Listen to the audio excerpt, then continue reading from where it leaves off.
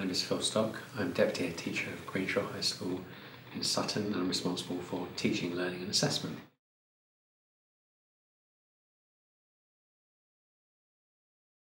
We've realised over the last few years, as we've been trying to develop our curriculum, we have not enough understanding of assessment. And we had originally intended to be part of your residential course, but just the distance made that a bit tricky. So when you had the online version go live, we immediately wanted to be part of that.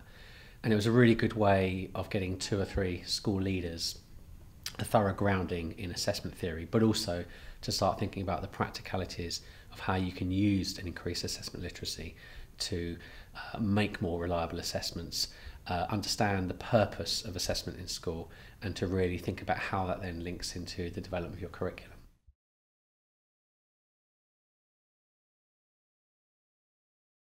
I think the change in practice that will benefit from our attendance on the Assessment League programme is going to be in the short, medium and the long term.